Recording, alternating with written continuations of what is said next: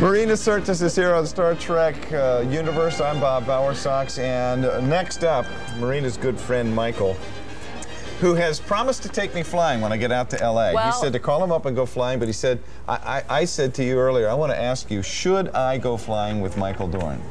Well, I heard he made your husband quite ill. He did. He made my husband very ill. I have been up with him one time.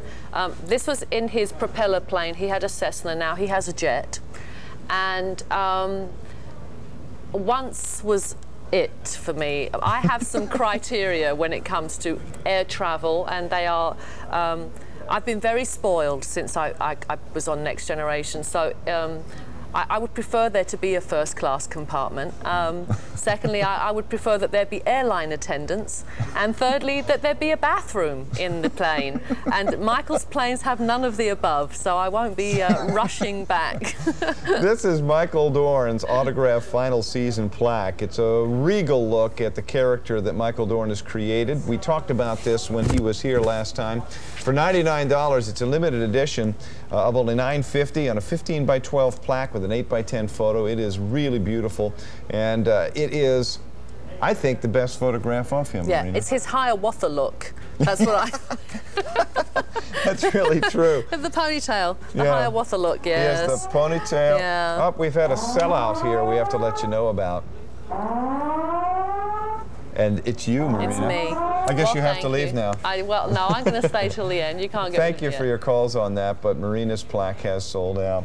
But you do have Worf's. He has signed it, and you can see... He signed it in Klingon, I think, actually, because can you read this? Yeah. Michael Dorn, get a good signature, will you?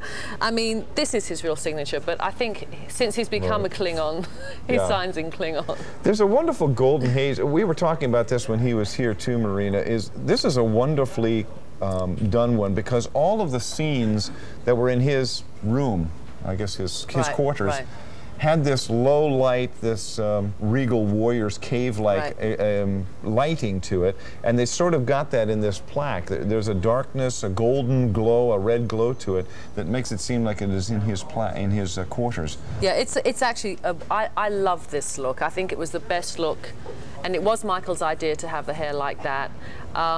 I sometimes felt in the earlier seasons, we used to make fun of him and say he looked like Donna Reed, but it was, you know, it wasn't really a very manly do, but this is very manly, but, you know, kind of different.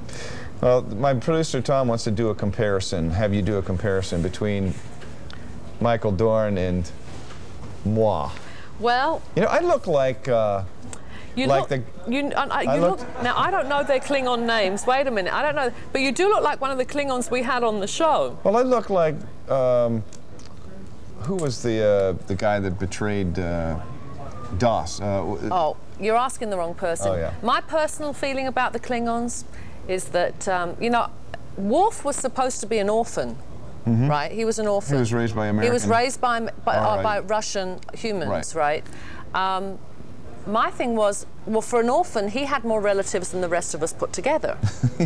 You know, and I thought we had way too many Klingon episodes. We knew everything about the Klingons. We knew nothing about Beta Z, my planet, the place I'm from, my people. You know, we knew nothing about them. Although we did have a Betazoid love interest for someone. One of the characters. It was me. Oh, that's right. It was me, yeah. But we never went to my planet. We never saw, you know, really any history of Beta Z. So I was a bit miffed about that. Well, you have another movie, perhaps we can get into that. I doubt it, but we might. You never know. We have Michael Dorn's plaque, though, and if you are the kind of person that wants to pick up the last season plaques, these are the only ones that are going to be out there, and certainly only ones with the signature. For $99, it is a limited edition. Real quick, Marina,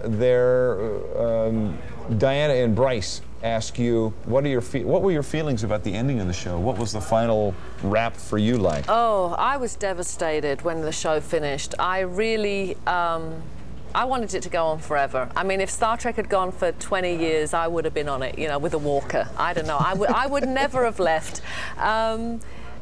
So it was a real period of adjustment for me. I had to I was in mourning, actually. You know, I talked to a lot of people, and I was really depressed. And they only gave you 3 days before you had to go right into the film. It was actually the end of the movie that this happened. Really hit? Yeah, that it really hit. So it was tough. Sorry to interrupt. Very quickly, hurry on Michael Dorn's plaque. Only 3 dozen now remain. If you'd like to have one, it's going to go to $99.